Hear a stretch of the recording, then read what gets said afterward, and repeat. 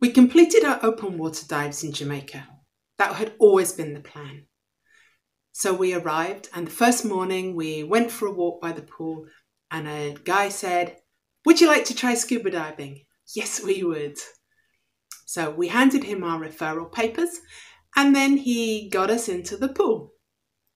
And he sat there and he watched me struggle with my mask clearing. I hated that skill. But eventually I managed to do it well enough, and he said, "Okay, you're good to go." He booked us on to the 11 o'clock boat for our first open water dive. It was exciting, but it was scary too. I was so nervous that I had problems with my ears. I've since realised that an awful lot of people who are nervous have problems with their ears. And a lot of people who have problems with their ears stop having problems with their ears when they stop being nervous. But anyway, I had problems with my ears. I had to go down really, really slowly. Eventually I got down, had a fantastic time and absolutely loved it.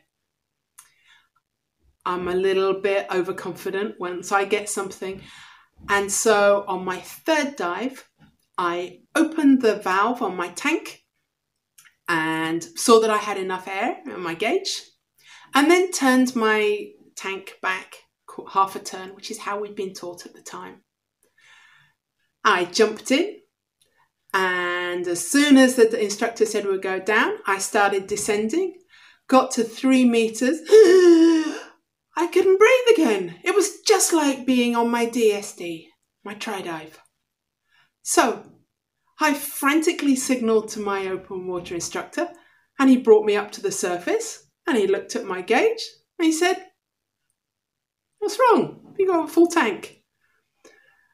Anyway, I hadn't turned my air on fully. I just turned it on a little bit and then turned it half a turn back. So it was effectively only half a turn open. Won't do that again in a hurry. We completed our open water dives. I had a brilliant time. It was so much fun that we chose to do our advanced while we were there too. On our advanced course, we had a lot of fun. At that time, there was a requirement on the deep dive that you did a cognitive function test.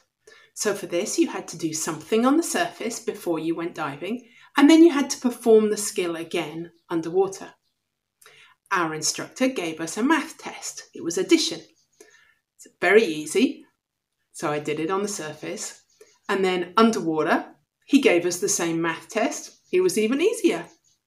He passed the slate to Gary to do the math test, and Gary queried something with him. And then Gary did the test too. Afterwards, when we came back to the surface, it turns out that underwater, it was a subtraction. Same numbers, but it was subtraction. I'd just gone straight ahead, done it as an addition, not even noticed that it was a subtraction. Gary, of course, had got it right. I loved both my open water course and my advanced open water course once I got out into the sea. But one thing I have learned, and I didn't learn it straight away, it's taken me quite some time, is not to be too cocky and too confident. I have a tendency to do that. Now I double check what I'm doing before I go anywhere or do anything. I make sure that my air is turned on. I make sure that I've checked my gauge. And I make sure when I'm looking at a slate that I fully understand what it is that I'm expected to do before I just rush into it. My next story is about doing my dry suit course in the middle of winter in the UK. See you next time.